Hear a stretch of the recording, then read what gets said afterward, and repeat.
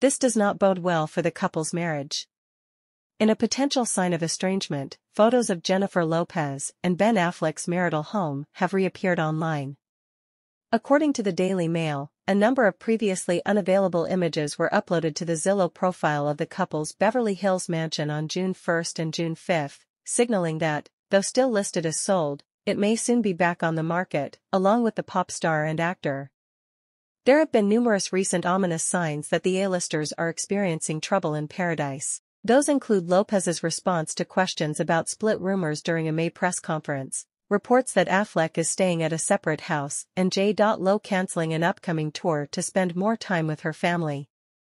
Lopez, 54, and Affleck, 51, paid $60.8 million in cash for the 5.2-acre, 12-bedroom, 24-bathroom, 46,000 square foot compound in June 2023 after years of going in and out of escrow on multiple properties.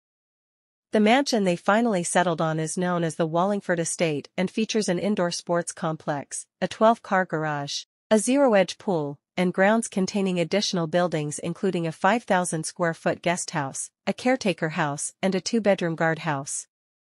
The mansion, which is located in the 90210 zip code, had been listed on and off since 2018, and had previously been seeking $300,000 a month before Ben Affleck bought it.